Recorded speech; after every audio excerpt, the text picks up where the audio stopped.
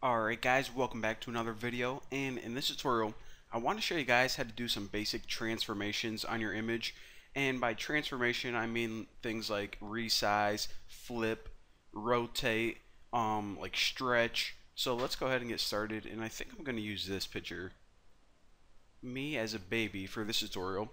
So I'll name it baby Bucky, image, open,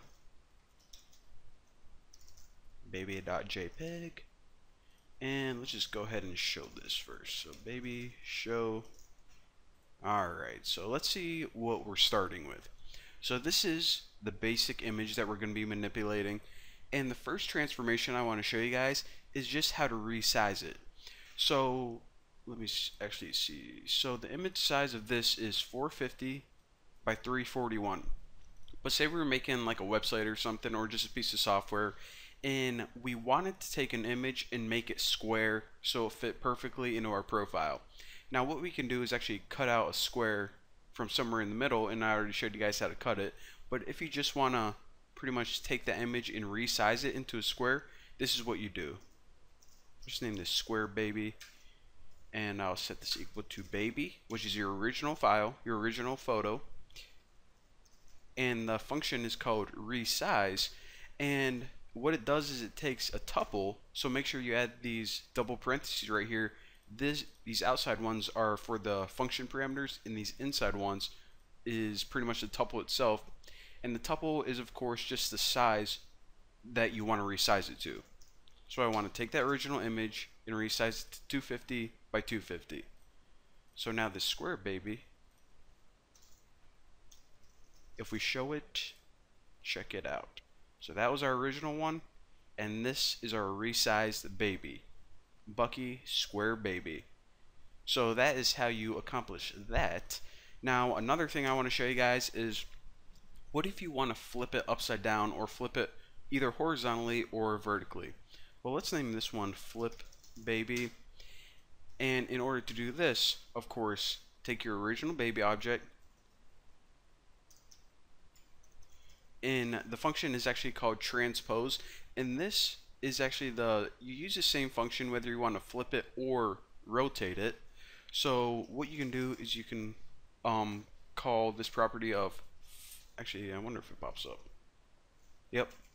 So flip left right and flip top bottom are two different ways that you can flip it. Of course, left right along that axis, and top bottom, this is pretty much vertical and horizontal. Probably would be easier if it said that. Actually, I think I like left right and top bottom better.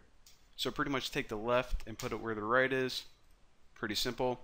So now if we show flip baby,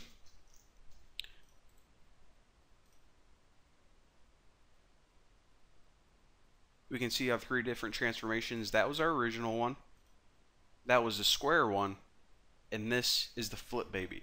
Now remember, I flipped it left and right, so that's why it didn't flip upside down. That would be top bottom. Left and right means pretty much just flip it along that axis. So let me just close all of these. This is getting kind of messy. And the last one I want to show you guys is this. Might as well type it out. So you can do spin baby, and what this does is if you call baby.transpose, you can call image.rotate. Now as you can see, as soon as I type R, we have a couple properties that pop up: rotate 180, 270, and 90. So let me just go ahead and rotate it in 90 degrees. Actually, if we rotated this image 180 degrees, think about what it does. It pretty much just takes it and flips it upside down. So it achieves the same effect as flip top bottom, but if we just rotate it 90 degrees, then show you guys what it does right here. It'll look like it's on its side pretty much.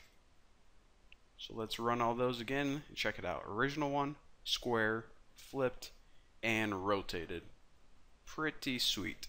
So those are just some real quick, simple transformations. And I spelled square wrong. Huh, interesting. But anyways, there you go. Again, to square it up, it's resize. And for your other transformations, you use the transpose class, or excuse me, the function.